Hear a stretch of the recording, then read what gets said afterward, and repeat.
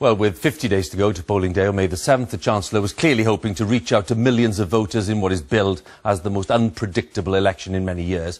As well as the new Help to Buy ISAs, he announced a new flexible ISA so that savers can withdraw and then replace money without losing their tax-free entitlement. End-of-year tax returns, well, they're to be scrapped and they'll be replaced with online digital accounts. And beer duty has been cut for the third year in a row with another penny off a pint. Rita Chakrabarti is in the marginal constituency of North Warwickshire and she's been asking voters there for their verdict on the budget.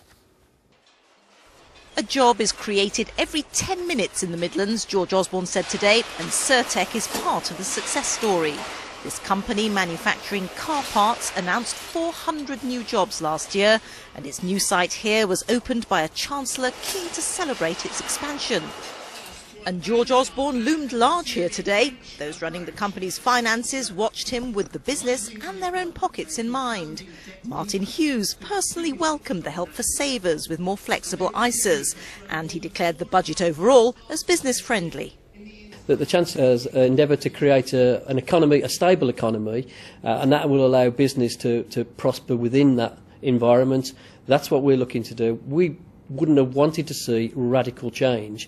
We want consistency and stability, and he's delivered on both fronts.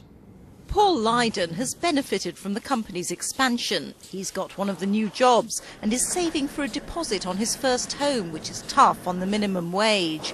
The government's offer of help will take several years to beef up his deposit, but it's still welcome. Yeah, I'm really happy. Obviously, I'm in the position now of saving at the moment, so hopefully I'll be able to get a deposit a lot faster now he's made this announcement, yeah. So targeted and welcome help from George Osborne for some, but with an election just weeks away, the key question is how much better off are people feeling overall? I'm feeling a little bit better off, but that's because I've got a job. I know that other people out there are struggling. It is hard and you have to shop around to get the best deals. Shirley Cartwright's a saver, and a tax cut on the interest on savings will be useful, she says, to those who've got any.